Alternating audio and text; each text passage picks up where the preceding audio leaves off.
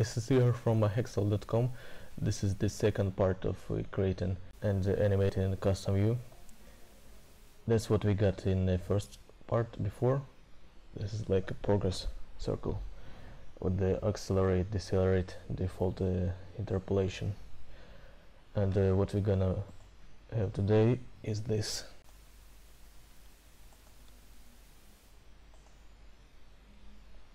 We can apply different interpolators in here, as you see, linear, accelerate, decelerate, and there is gonna be a custom text view inside, two of them, one for value and the other one for metrics.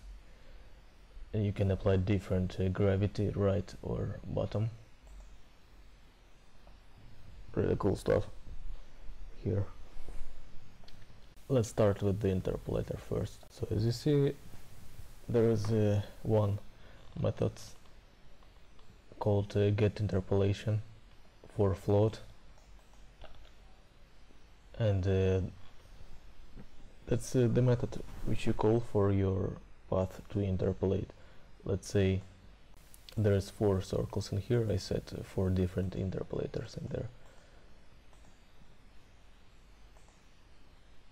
and the circle view itself, it has a field in here, interpolator. Basically it doesn't care which one, you just give any child that it accepts, and then you just call this method and it returns you interpolated value. If you followed the previous tutorial, you know about this method, which I just applied the interpolation in here.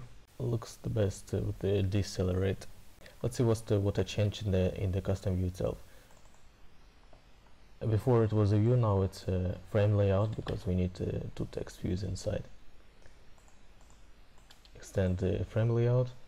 I call it progress circle layout, and it has the progress circle view inside. I inflate it in here. That's the layout.